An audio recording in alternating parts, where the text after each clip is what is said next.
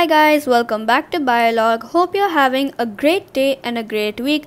Today's topic is going to be how heroin affects the nervous system. In this topic, what you should be learning by the end of this video is the idea of synapses, neurotransmitters, and the secretion of dopamine in the brain. Or you should also be knowing about the idea of drugs in this chapter, so the different types of drugs like hallucinogens, suppressants and depressants. So if you want to learn more about that, do check out my previous video.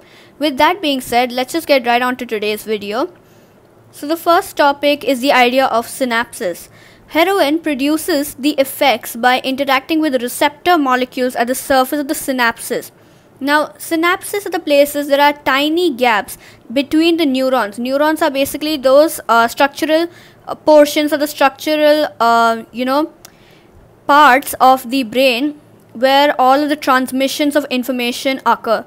So basically, the synapses are the tiny gaps between neurons where the electrical impulses cannot jump. So to continue the transmission of information in the form of an impulse, the messengers like neurotransmitters are released into the gap. When messengers like neurotransmitters are released into the gap, the heroin mimics the naturally present hormones called endorphins. So now your brain naturally secretes a hormone called an endorphin. In this case, the heroin mimics the structure of a endorphin and it forms an enzyme substrate complex within the synapses. Now this mimics the endorphins, causing the stimulation of receptor molecules which releases the dopamine. So as you can see here, the heroin binds with receptor molecules on the synapses. The synapses are the tiny gaps present between neurons. You have the heroin molecules here. Then you have receptor molecules, and as you can see, it forms an enzyme substrate complex because the heroin structure is complementary to that of the receptor molecule. So the heroin binds with the receptor molecule, and then all of these structures are placed on the synapses, which are the gaps between the neurons.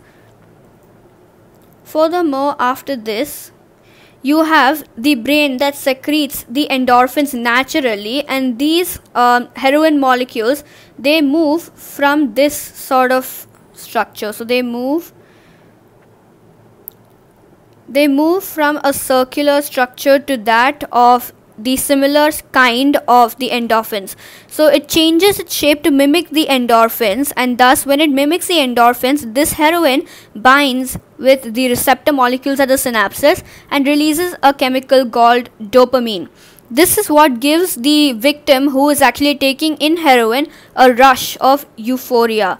So rather, in this case, they feel a sense of pain relief, and they feel a sense of calm and relief from anxiety and stress. That's why we call them uppers, and that's why we rather classify heroin as stimulants, because they help relieve pain from anxiety and stress. Alright, that will be all for today's video. It was just a short one to explain what exactly heroin does to the nervous system. If you like the video, please like, share and subscribe, and I will see you in the next video. Bye.